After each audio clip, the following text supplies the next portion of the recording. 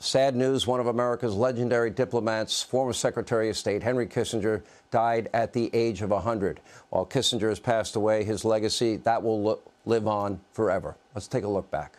With his towering intellect and ruthless realpolitik, his dazzling shuttle diplomacy and obsession with his own image, Henry Kissinger was perhaps the most gifted, admired, and reviled American diplomat of the 20th century. There is no country in the world where it is conceivable that a man of my origins could be standing here next to the President of the United States. A refugee from Hitler's Germany, Kissinger emigrated to the United States in 1938.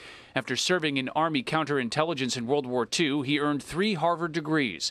Kissinger's seminal 1957 book on nuclear strategy earned him consultancies to the Kennedy and Johnson White Houses. Dr. Kissinger is a man who is known to all people who are interested in foreign policy. As President Nixon's first-term national security advisor, Kissinger negotiated to end the Vietnam War, while the commander-in-chief withdrew U.S. troops and secretly bombed Cambodia.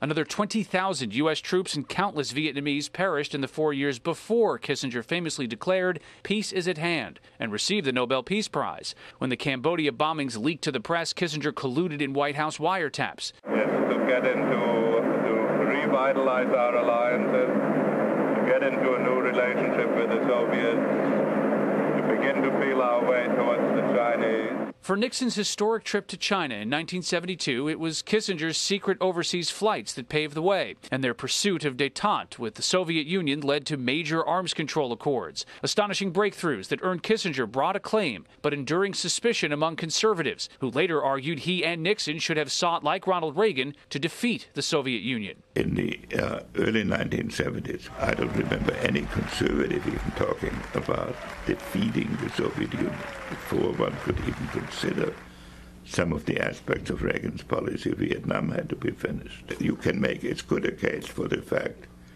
that communism was ultimately defeated by the policies that Nixon started than by the policies that Reagan enunciated, and that Reagan could never have done what he did if Nixon had not first held the fort, created the structure. Throughout his service to Nixon, Kissinger publicly heaped praise on the president in public. There's a certain heroic quality about how he conducts his business. But ridiculing him in private and ultimately taking a more measured view of his partner in power. He lacked the capacity to reach out to people as individuals the way almost all the candidates that I've known did so naturally. I shall testify with respect to all matters. Confirmed as Secretary of State in 1973, Kissinger's shuttle diplomacy helped end the Yom Kippur War. After Nixon resigned, Kissinger stayed on, a reassuring figure amid the upheaval of Watergate, and also, for a time, an improbable celebrity bachelor. Hollywood actresses drawn to the famous diplomat who called power the ultimate aphrodisiac. Yet lawsuits and controversy would dog Kissinger for decades after he left power in 1977.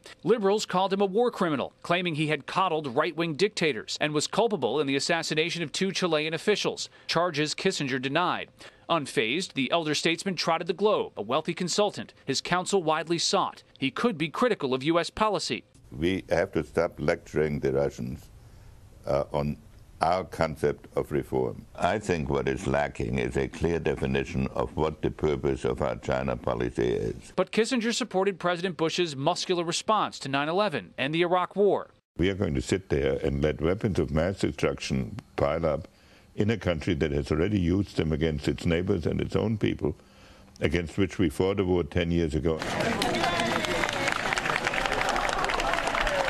In 2014, he gathered with 5 other secretaries of state for the groundbreaking of the United States Diplomacy Center. And to the last, he remained active in foreign policy discourse, writing a book called World Order, reviewed favorably in the Washington Post by Hillary Clinton, who, like all of Kissinger's successors, drew on his counsel when she served as America's Secretary of State. Arrest Henry Kissinger for war crimes! Arrest Henry Kissinger for war crimes! Agitators continued hounding Kissinger, as at this Senate Armed Services Committee hearing in early 2015, prompting Senator John McCain, a Vietnam veteran, to defend the one-time architect of U.S. policy there. Get out of here, you low-life scum.